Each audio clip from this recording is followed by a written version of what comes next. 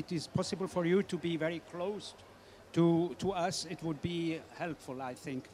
So I begin with they begin with their presentation. Our colleagues from the churches in the Netherlands. Margriet Gosker. I'm a reverend since nearly 50 years, ecumenically involved and always interested in ordination. And this love for the ordination started with the BEM document. For me, I got my dissertation on that, and so I was very much involved. And I was also involved in the Leuenberg documents about ministry, so I am very interested to be here and to hear from you all. Good day, my name is Romy Nauta. I'm from the Protestant Church in the Netherlands. I always worked in first in theological education in Latin America and later on in the international ministry of our church. And I'm here because our church is looking for ways to make changes in the ordained ministry to allow people with a variety of backgrounds, and also to encourage more cooperation between pastors and people who are working and serving in our communities. So I'm interested to hear if there are other churches similar and have similar problems and similar ways looking for solutions. I am Verena Salvisberg, and I'm a Swiss pastor, and I'm the president of the Conference of European Pastors. And in this function I meet many pastors, many ministers of Europe from many countries, and it's very interesting to discuss with them this subject. My name is Hansjakob Schibler. I'm a Reformed Reverend in Switzerland. I'm a retired Reverend, but I'm still working because we have not enough succeeders in our profession. And when I heard Leuenberg, it is in the canton Basel-Land where I had my second work, and then I was often on in the Leuenberg. Thank you. So I am also a member of the committee of the Swiss Pastor Society. My name is Martin Hauser. I'm a long-term Swiss pastor as well, and further on professor in different universities. I'm a retired professor now, and involved continuously in the Society of Swiss Pastors. My habilitation thesis at that time was about the ministry in Zwingli, in the Zwingli tradition. So I'm very interested to listen to you and to learn about the situation of the ministry right now. Hello, I am Siep Lanser. I'm a reverend in the Protestant Church of the Netherlands since 40 years. Last year I retired, but still active and hope I can do the work for many years. Sonia Heinz, an Anglican priest in the church in the province of the West Indies. One of the first women to be ordained in 1994. I'm Daniel Döros. I'm also a retired pastor, but as Hansjakob, I worked 2 years longer than that I was retired, because we have a lack of pastors in Switzerland as in other countries. I was also in the council of the Swiss church, but I luckily left before the crisis began. Continue. I'm here the operator for the video, so you know everything will be online afterwards, and the sound will be incredible good, because here you have a lot of noise, and the recording will take out all the noise. So I'm also a retired minister. Just in February I retired, and doing this and that, and we'll see what will come. Hello everybody, I'm Jennifer. I'm come from Evangelical Lutheran Church of Hong Kong. I'm also a pastor. I'm graduation from 1997. So I'm starting in a sabbatical year from September 1st. Yeah. So I joined this assembly. It's a dedicated from Hong Kong Christians Council. Yeah. Hello, good morning. I am Jose Hernandez, an Spaniard, Roman Catholic priest. I was professor at the Faculty of Granada for systematic theology, and now serving as parish priest in the periphery of Milan. I'm very interested in knowing your experience as pastors. Kind greetings to everyone. Károly Gáspár is my name, from the Romanian Reformed Church, which means the Hungarian-speaking Reformed Church in Romania. And it's an honor to be here as a delegate and feeling at home at this corner. And I'm also very interested about the past and the present. And being a pastor, it's a task. What the future holds. So it's an honor to be here. I guess that our discussion will be very, very rich, and I welcome in a very special way even our colleague from Romania. Unfortunately, our Orthodox priest or bishop cannot be here in this morning. I am also very happy to learn that we have a Roman Catholic priest here in order to guarantee this ecumenical frame of also of this meeting. Now, in this morning, I suggest that we will speak about our ministries, not about, let us say, about the ministries of the layman within the church. Even Martin Luther made this very important distinction between the calling of the followers of Christ, of the believers, and the pastors.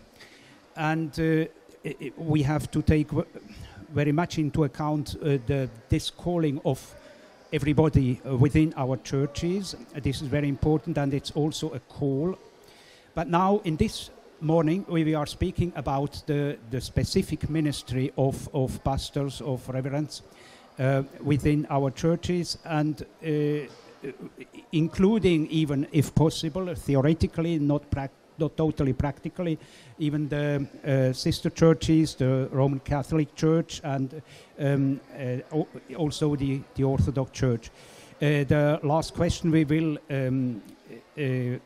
deal with will be about the ecumenical perspective of all our discussion. But at the very beginning, now I would invite you to meditate the questions I propose, but this is not mandatory. This is also a roadmap. I put these questions in order to help you a little bit to identify our ministry with upon some possible basis we could imagine.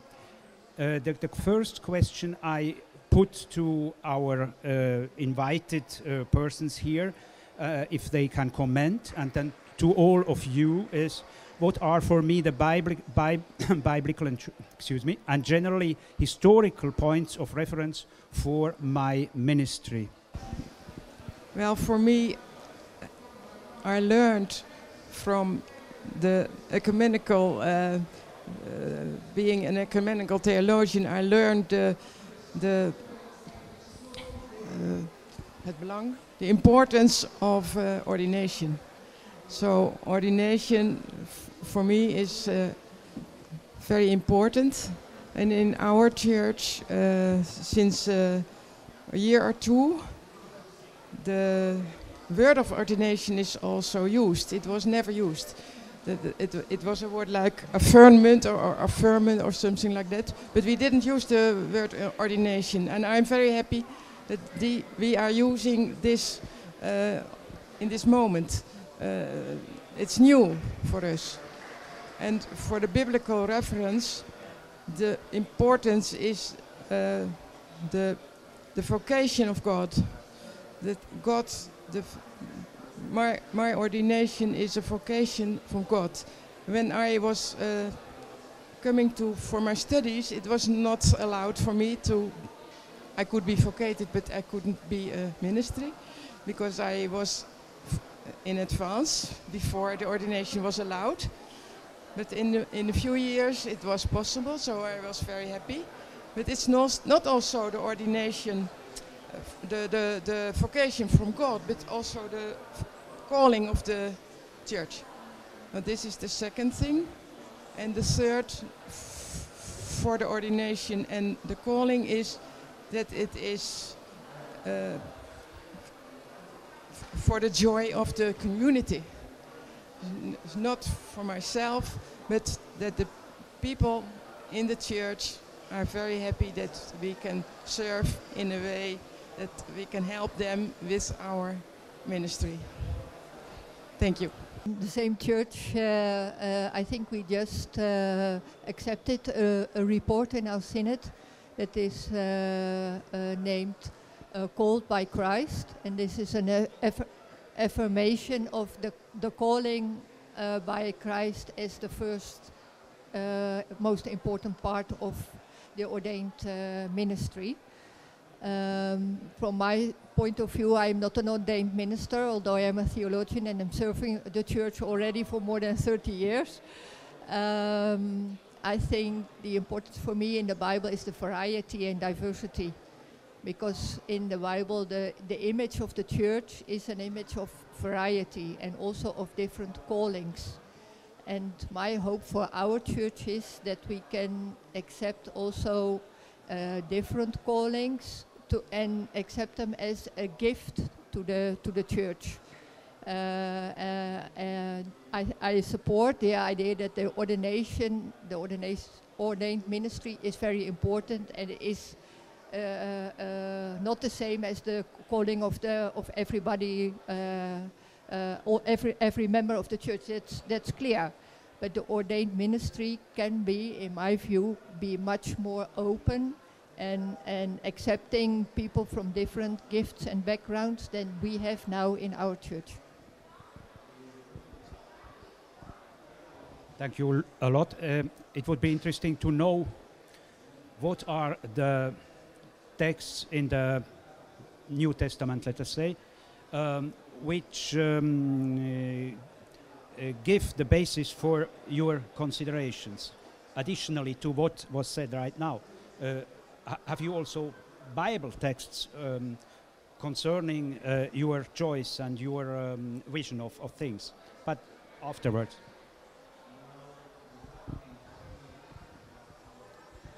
I would like to add to you, at the beginning you said we don't want to discuss about other calls, we want to discuss about the ordination, and I think it's not possible to do so without discuss the calling of the others. And especially in nowadays, it's we see, we hear, we find more and more the importance of this diversity, and that's just what I want to add to you. And the ordination, or my base is biblical. My ordination was very a service without love, without it was very. It has no. For me, it's not important at all. but to be called by Jesus, to be called like the disciples, this is what for me is why I do that, what I do. I want to say something to the meaning of the Bible for me. I'm what we call a liberal referent. For me, the Bible book didn't fall from the heaven. It's a document of writing men mostly, and it's literature. And I have to deal with this like with literature. So I would say the Bible explain the experience we make, the life we have, and on the other side, life, my experience, the experience of my members of the parish, explain the Bible book. So it's I cannot say it in English, I don't know the word, but in German we call it gegenseitige Erschließung. And that's very important for me, and the truth of the Bible is in this gegenseitige Erschließung. And then is another thing now, yes, that the Bible book reference to God, and that's another thing in the life of many people. There are powers, other people, other men or politicians, and this meaning of what that means God, it's that yes, what we mean with justice, that everybody has the same rights before each other, and these 2 points, that justice is the very important theme, and on the other side is love. And these 2 points, I think that's the most important, what the Bible book tells us.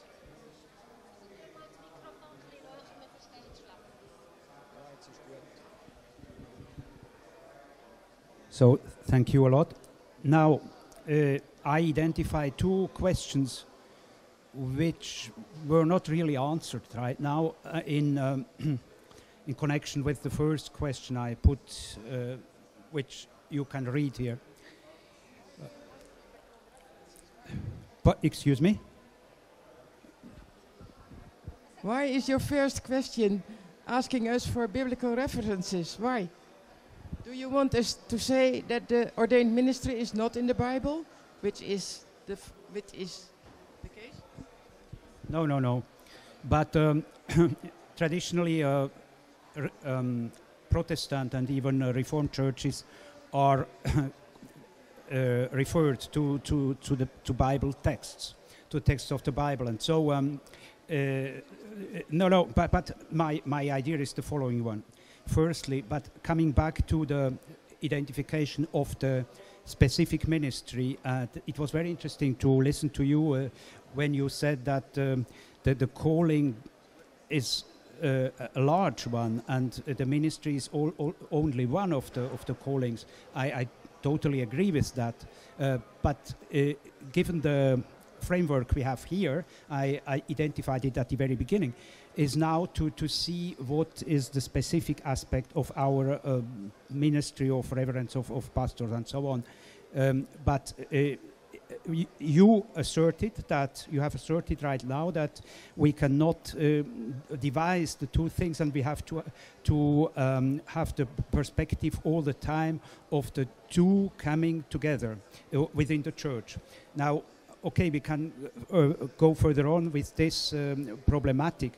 But concerning the biblical background of the whole thing is that in the text of the New Testament you find the ministry of the apostles, the ministry of the teachers, the ministry of the prophets, and further on the ministry of the presbyters, the ministry of episcopes, and we have to identify ourselves somewhere. Where and how is the relationship between us as reformed ordinated pastors, for instance, and these ministries which are proposed in the Bible? From my viewpoint, it's very natural to have the intention to see the relationship between the two, if you can identify it. That was my question. I'm not obliged you right now to give the answers of all these things, but I would enlarge a little bit our discussion now and give the opportunity to our assistants to make their worthy contribution to our discussion. Please.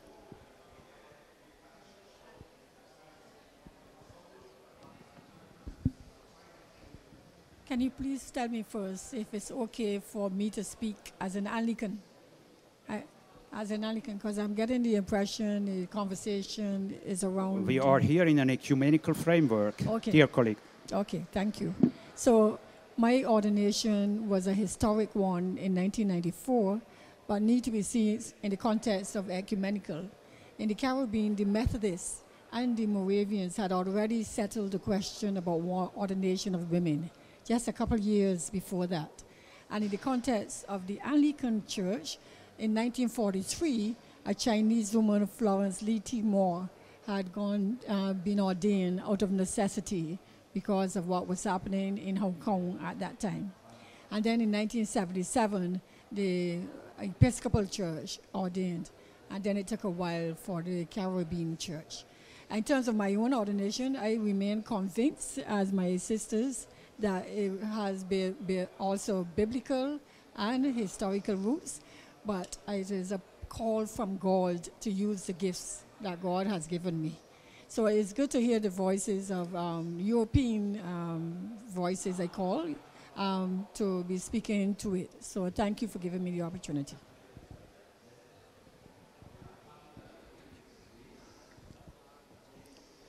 I welcome other contributions very well.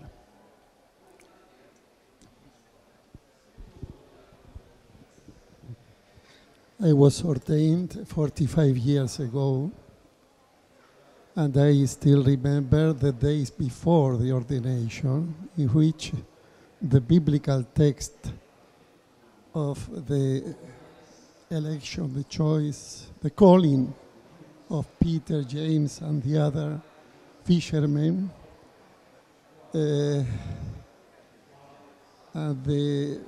during some days I had the feelings of Peter. I am not worthy, I am not able. And then the confirmation, it is my election, I choose, and I send you as to catch men or people, men and women. And catching people from the sea, from the waters, is not just like a fish which is taken away. It dies. It's saving, like the rescue of many who try to cross the sea. And I feel very much identified with several texts of the Apostle Paul. One of them is related to your own experience. I am servant of your joy. Servant ihrer eurer Freude. Because our joy is based of the Lord and is fed by the Word, the Gospel, the sacraments, the communion, fraternity. And so to serve this joy, I feel like a vocation and a mission that is a grace. I feel still unworthy, but it is a grace. And I feel an instrument of this grace.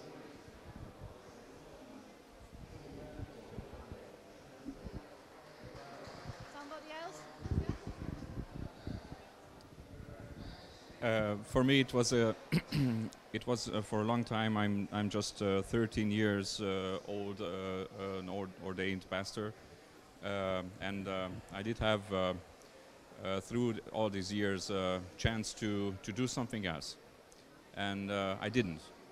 And this is what proves that ordination and vocation are sometimes synonyms. Which means, of course, ordination is the approval of the church, what God wants, and vocation is what I feel to follow what God wants. It's the same target. My personal and our church's perspective is a bit conservative. Don't take the word conservative as negative. But without the Bible, you cannot bind the human and the divine, so the sacred and the everyday profane. So without the Bible, we are. I don't know if we can find or justify God's word in the present world. So this is my thought. Of course, you need the Bible, but you need, of course, the present communication of God. Can I add something? In my understanding, if you talk about the ordination, you talk about how you understand Scripture. And from my point of view, the question is, do you allow yourself to understand the Scripture in a historical and depending on the context of the historical time? And if you do so, you will come up with the idea that women and men are called to serve. And if you don't, you will end up at a different place. And so actually I think you deal with the Scripture, the understanding of Scripture when you speak about ordination.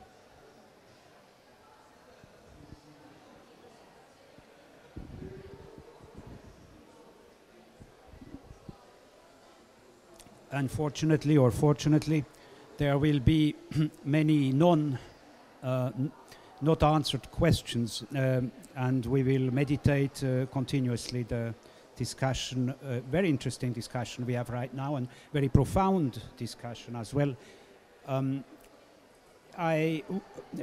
Given the hour, I would suggest that we now go further to the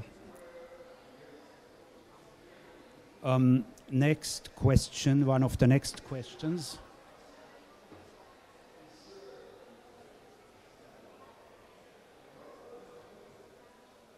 Yes, the first one, which you can see here. I think there is a general understanding and agreement in the sense that our world is rapidly changing. The different contexts in which we are living are also rapidly changing. And if we are a pastor or a priest, we will be confronted with this reality of a changing and changed society, and the demands of our society towards our ministries become probably different. There is a variety of demands we may not imagine for the past.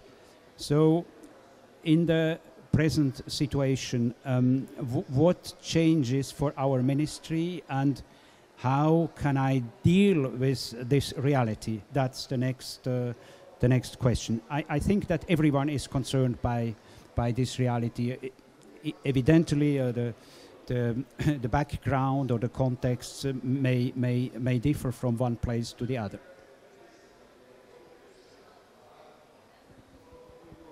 I feel a bit uncomfortable because it looks as if the Bible is not important for me.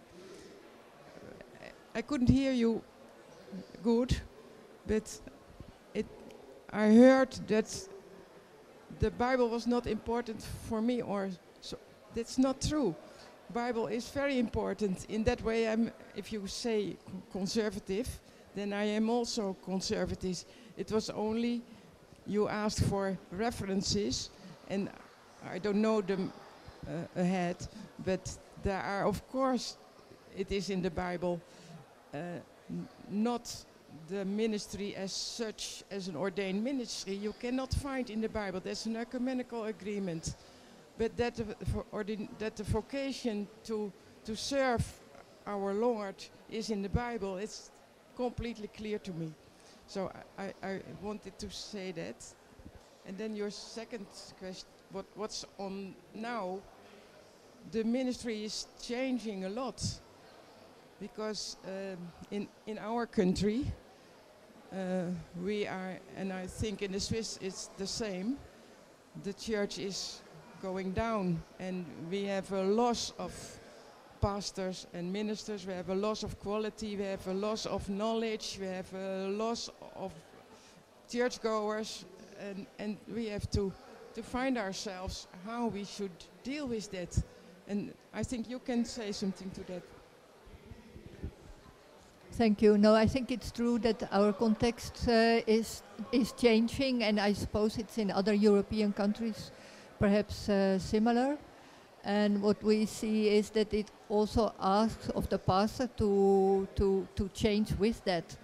Our church is no longer a church that is self-evident that it is there. The church needs to prove that it's a valuable option, a life option for people. So you need pastors who are able to relate to people who are not raised in the Christian faith, and to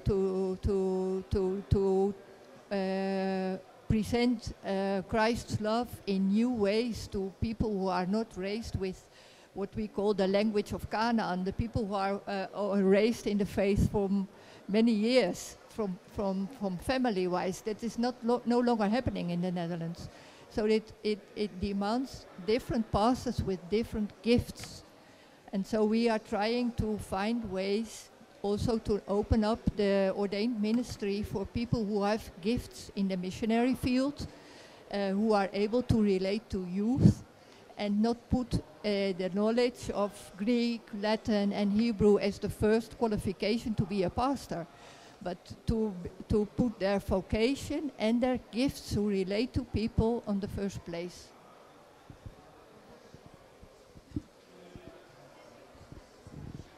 I would say something about the changement.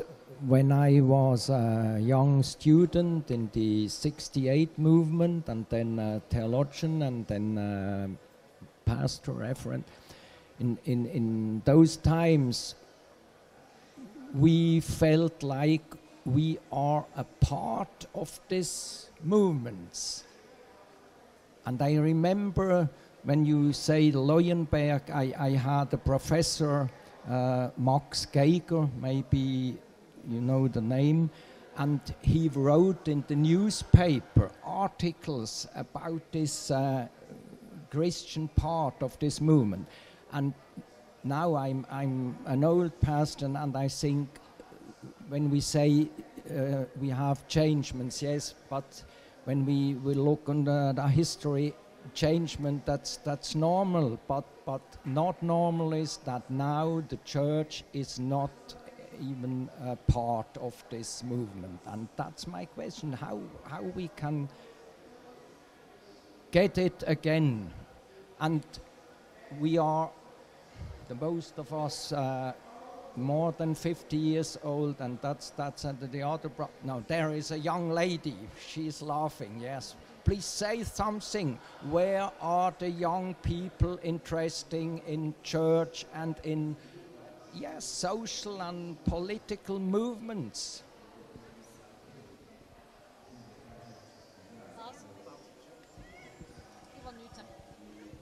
So we will open the discussion. Huh?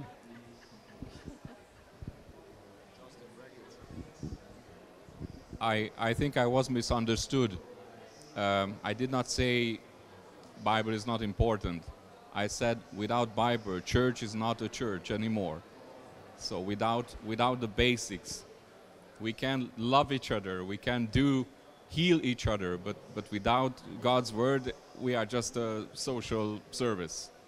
And that's not, so Bible, it is vital.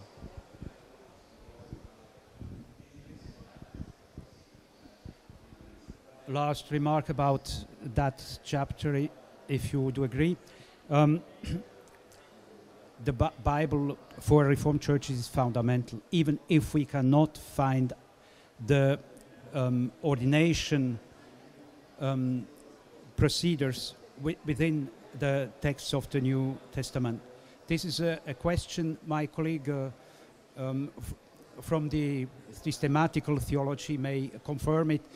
The ordination may be a question of the of the 2nd century and further on.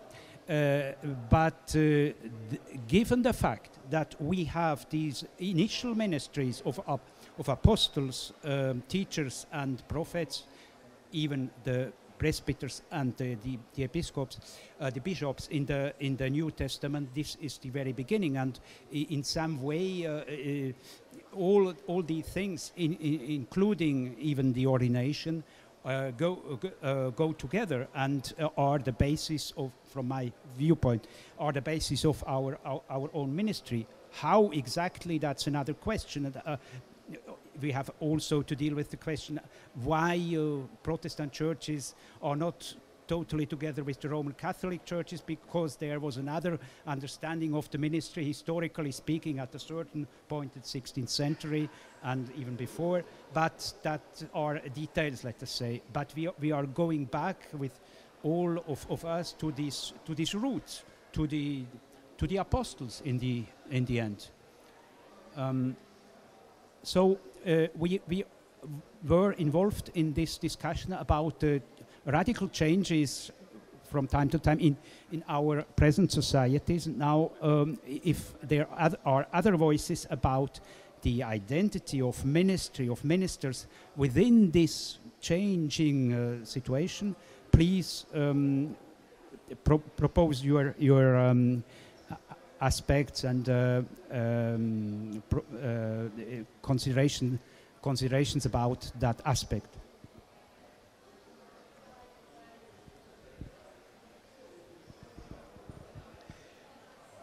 I must say that I grew up as minister in a Catholic region, and I was very well there as Reformed pastor because I didn't have to port or support or build the society life. It was supported by the Catholic Church. And now I went back to a Reformed region, and I'm quite happy also because the church is in some kind also liberated to support the state, and we can more focus on our own and our specific duty to speak about faith, to speak about ethics in a point of view of Christians. And I think in some kind we are more free to announce the gospel than before.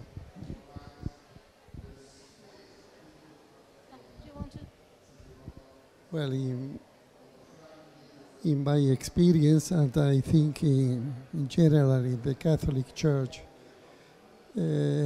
priests are called to promote the priesthood of all baptized. I think we have had an illness of macrocephaly, I call it so that the priest was the only one who acts, and the other are passive listeners, and this is an illness, a very clerical ismus, no? And we are now aware that we have to promote all the charisms, all the ministries in the community. This is a main task. And together with this, to take care of harmony, unity, cooperation among all those charisms and ministries. Because it is very easy in these times of pluralism, of individualism in our culture, that the personal charism are not offered and put at the service of the community, but taken for own advantage or interest. So the priest has to take care of the communion, articulation of all these ministries, and promoting all baptized in their mission and dignity also. I'd like to come back to the point about the youth. I'm actually not a youth, but I grew up as a minister's daughter, and I'm now doing studies here in Switzerland to become a social deacon. And what I've noticed over time when I did ministry, I was a children's ministry elder for years in an international church, have served in a local church as well. And what I noticed is that youth is not gone, but they don't go on the barricades as we used to do way back in the 70s and 80s and 60s. I think they are now revolutionized in different ways. They're on the internet everywhere. I share my studies with a group of young people who are becoming ordained in whatever ministry, also pastors, but also deacons, people who are involved in community building.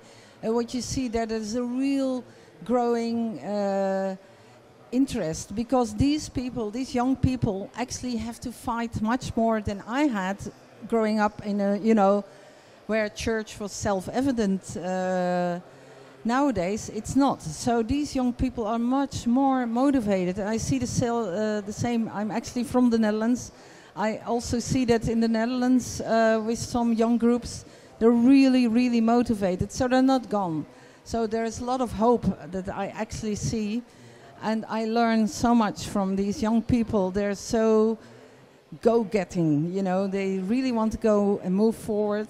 And they do have to face a lot of changes in their cities, but also in the countryside, or even there in the Netherlands as well as here. Churches are emptying, you know, and Corona hasn't done a lot of good in that respect. So we still face a lot of challenges, but I also would like to say I hear a lot of hope. And what we also learn from a conference like this, if you see 3,000 to 4,000 people praying together, what a message that is for all of us. So I hope we can move forward to that. And thank you for all your comments. Very interesting. If I am allowed to put one question back to you. In the essence, what does it mean for the changing ministry, for the ministry within this change? I see I have to bite the bullet. I was hoping to avoid that kind of question. It's an exceeding difficult challenge. What I do say is communication is key here. How we communicate as Christians with each other, and also outside of our comfort zones, to be open. I think, you know, what's very important is to be aware of the other people's contacts in this respect. I think we learn every day from that. We have a lot of opportunities there through the internet. I think whereas a lot of people of my age see it as a threat, I actually see it, looking at my own kids who are now in their 20s, as a real great opportunity to open up, to be free and to, you know, turn the evil to good, as it were. What I mean with that, if you see what all's going on there, just take it back. You know, we as churches should be aware of what's going on, and then we have to work together much more with also other organizations in our communities. A lot of pastors are not like my father was full-time. In our church, we have 3 part-time ministers, and you know that's a problem. They all have to coordinate. It's so difficult, you know, to find the time and the people, and it's all scattered, right now. The real world, even to my children, feels very diverse and scattered and sometimes confusing, and I think that's true for all of us. So we should be aware of that. That's something, but we can also turn it around and try to bring unity in a diverse and varied world. Shortly, we will come to the end of our very interesting discussion. This discussion may in some way exist in continuation. I would propose to all of you, if you want, it's not mandatory, but there could be some kind of exchange and collection of our email addresses, so we could continue this discussion if it is wanted occasionally with each other. We do agree, all of us, I guess, that there is a very changing situation. Our ministries are changing. Now, thinking about our ecumenical context, we have to be aware of unfortunately, we have not our Orthodox colleague here, but they are living in a more traditional way, their ministries, even if their societies also are rapidly changing. Given this fact and given the ecumenical context of this conference, how can we deal with the reality of the Protestant ministries, which are totally integrated in this change, and in front of other ministries, the Roman Catholic one even, and the Orthodox one, Anglicans are some kind of Protestants, excuse me for the expression, but how can we go together further towards the future from the viewpoint of our ordained ministries? I can say something about our Conference of European Pastors, and for me this is it's only Protestant ministers, but for me this is a source of joy, of help, to come together and to discuss and to share what we are living in our countries, and this is very, very important for me. I would say we need a lot of prayer. I think we should pray for the churches. We should pray for all the ministries, also for the ordained ministries, also for our church leadership, because it's very difficult to find new ways, and without the Spirit of God we can do it, I think. So therefore we should find each other, talk to each other, pray together. This is in this assembly, it's the main place of the whole assembly is the prayer tent, and I think I am asking the people from Africa and from Asia to pray for us, because we think that we have to pray for them, but I think Western Europe is really in need of prayer from all the world. I only can affirm what my colleague and friend already said, that I think the churches, at least, let me speak from the Netherlands, but I think in other parts of Europe it's the same, really need the support and the prayer of the World Communion of Churches. I think also for us it is very encouraging and also uplifting to be here present and to see that the Spirit is moving around the world, and that we may be part of that, although some parts of our churches are dying, in fact. So I really would ask for your prayers and also for your encouragement and your experience. Can understand this focus on prayer, but next week I have a worship with the concern of Ora et Labora, and I have a man from the Hauser army, the Salvation Army, and he had this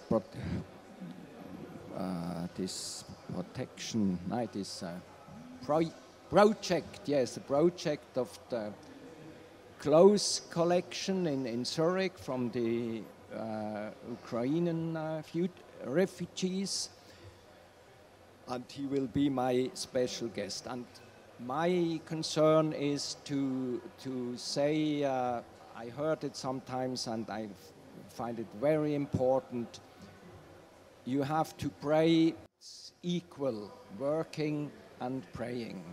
That's what I mean. For me, it has been a blessing to have good friends who are pastors in Spain. Very good friends. I have understood, I have appreciated, I have felt as mine the life, the ministry of these pastors, and my ecumenical vocation has been very much promoted by this friendship. I have shared the ordination of the first woman as pastor in Granada in South Spain. I was invited once in Marburg, the ordination of 16 pastors, and it was one of my most beautiful experiences. So I would like to invite you to have good friends in other churches and share also their ministry as possible, because it is very, very much a grace, a blessing, this experience. I would think that ministry starts with listening, also listening to the needs of the time and what is needed in the society where we are church. And maybe it asks for new ways, even if this implies a certain break with tradition, so be it. Or even maybe a break with certain biblical texts. I agree with Margriet that ministry is not found in Scripture, but often we refer to the pastoral letters with a patriarchal structure. And maybe we just have to say that's not helpful anymore. So let it aside. Be also critical about our own tradition and also critical about certain biblical texts. I have to thank every one of you for your participation. And once again, so I have to thank you very personally and also in the name of ecumenism. And we hope that this ecumenism will continue in the best way. Thank you a lot.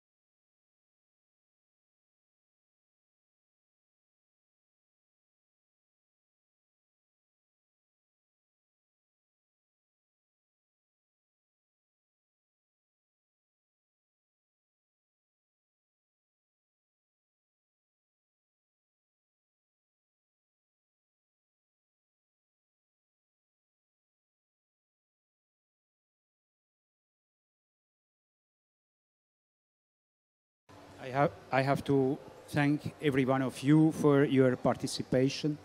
And once again, so I have to thank you very personally and also in the name of ecumenism. And we hope that this ecumenism will continue in the best way. Thank you a lot.